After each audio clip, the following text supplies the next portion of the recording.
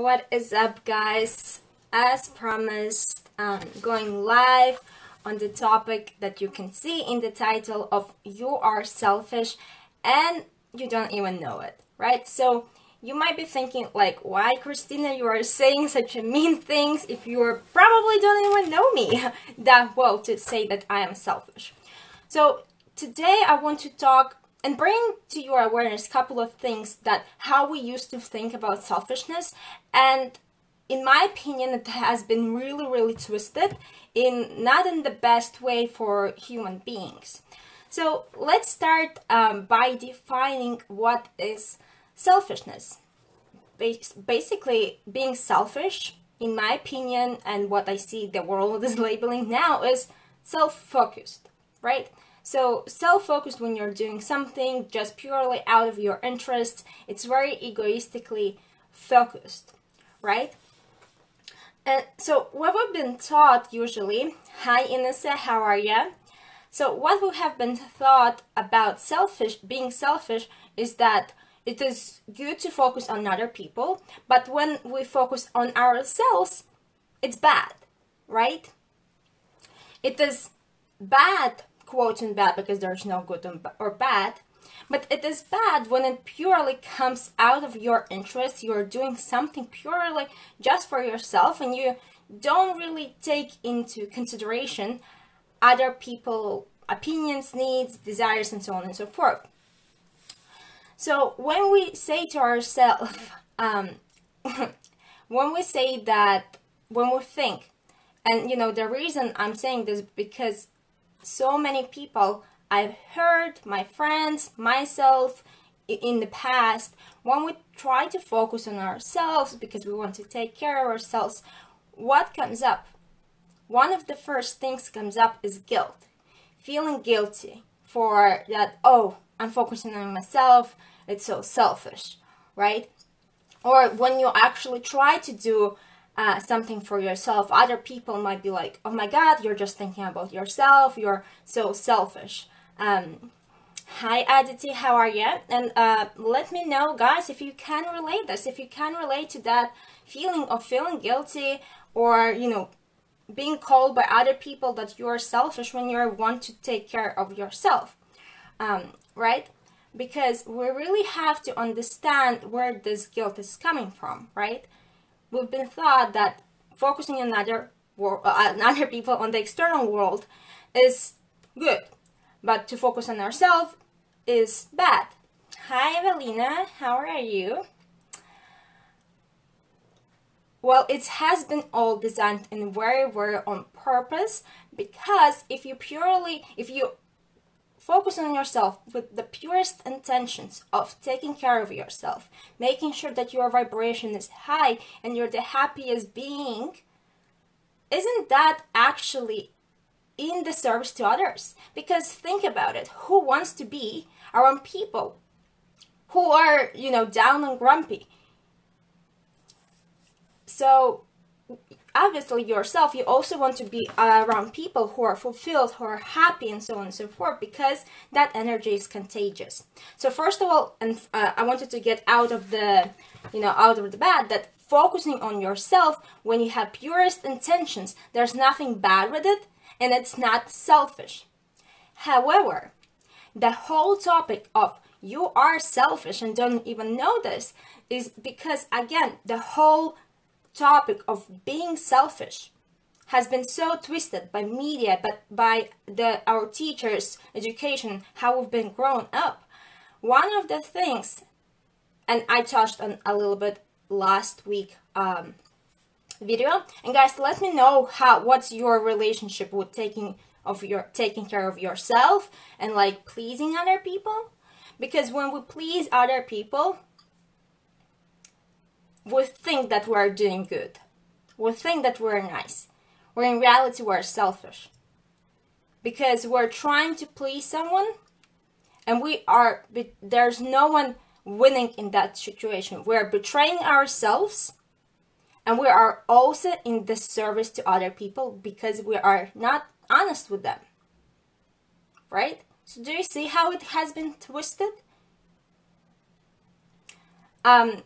And the last point I want to bring here, which is the main point of this video, is because, and I will not be saying this if I would not, if you guys would not be telling me this, right? So I know many of you want to show up online, want to have such incredible messages, have so much knowledge and value, and you want to help other people, but you're not showing up. Why? Because you're selfish. And you might be thinking like, how it's possible that I'm selfish? I want to help people. But the thing is, you're not helping them. You're worried too much about how you're gonna look, how you're gonna sound, is anyone gonna listen to you? Being selfish in this case is purely, I know I have the value, but I'm not gonna share it. I have the knowledge, but I'm not gonna give it to anyone, right? So being selfish in this case scenario is allowing your fears to keep you down, to keep you stuck, and allowing your past experiences, past labeling, past programming to rule you, right?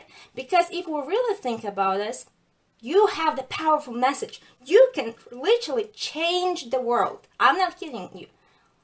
You know, only simple conversation with someone can change somebody's life. And you're not doing it because you're too worried about yourself. And in such case scenario, it is very true that the only thing you are worried about is, you know, your ego is trying to save its ass. You know, guys, let me know if you can resonate, because I surely can. Like, you know, I would not be speaking about this if I would not be like, yeah, I'm also very often I'm selfish. Like, I could share so much more and so much, you know, woo more stuff, but but I'm not, because I'm also worried how I'm gonna look like. I don't want to be too much. I don't want to scare people off. I don't want people judge me, right? So with this being said, I want to encourage you and ask yourself, where am I selfish? Where I'm just thinking about myself? Where I'm putting my fears over my needs, my passion, and where I'm putting my fears over the needs of other people, over the service to other people. Literally take a notebook and write it all down. Just brain dump it on your notebook and just, you know, step away out of it and look at it. And then just ask yourself, is it really me? Do I want to continue to do that? Yeah, it's amazing to hear that you guys are opening more and more up. Hey Kelly, hi Oscar. I'm just wrapping things up here. So with this being said, guys, I really encourage you, no matter what, like, acknowledge your fears, acknowledge that they're there, but do not allow them to suppress the way you show up, what you want to share, because the world truly needs it, right? And just know we all have fears and they will never ever go away. So next week I will be announcing something to the public, which is really focused on helping other people to, you know, really become conscious of your fears and insecurities and how they're, you know, ruling you, so that you can learn how to overcome this and finally start showing up online. If, of course, this is what you actually want to do, if you feel that pull, that nudge to move forward, to share your message. So definitely stay tuned for that, because this is going to be amazing. Think about the people who need to hear your message.